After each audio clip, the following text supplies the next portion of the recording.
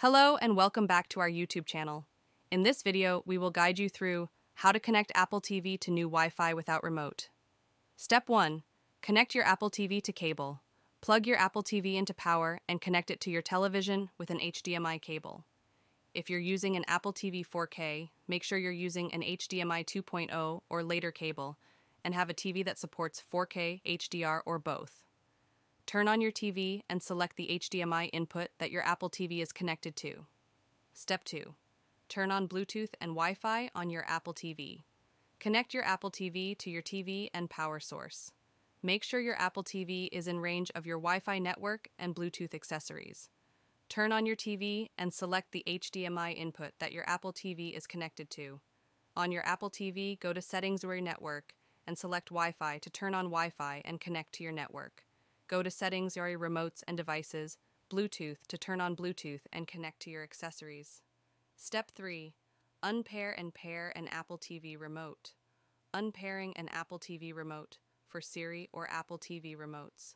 Press the TV Control Center button and the volume down button simultaneously for at least 6 seconds, or until the status light blinks quickly.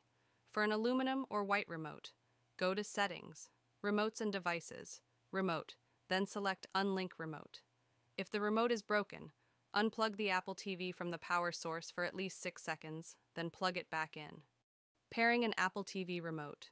For Siri or Apple TV remotes, hold the remote about 3 inches from the Apple TV, then press and hold back menu plus up for at least 5 seconds. When prompted, place the remote on the Apple TV to complete the pairing process.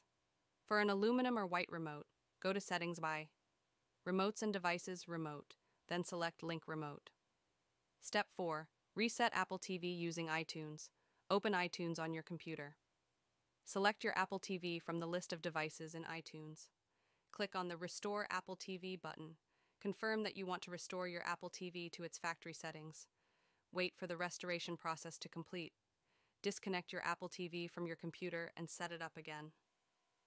Thanks for watching. Subscribe for more videos.